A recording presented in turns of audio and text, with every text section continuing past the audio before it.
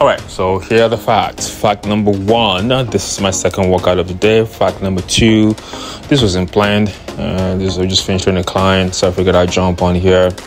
And fact number 3, pre-workout. But guess what?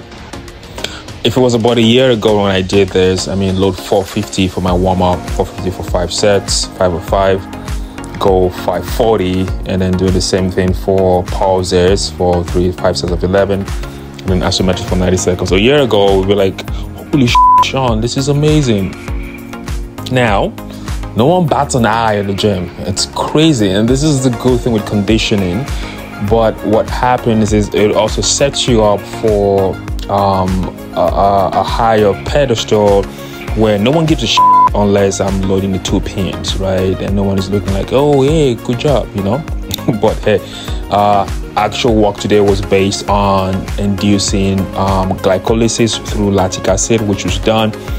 But yeah, if it's not loading 2 pins, no one gives a shit, But this is the beauty of conditioning. All jokes aside, this is why we do what we do. We keep it going. It's not rocket science. If you keep going, you get it.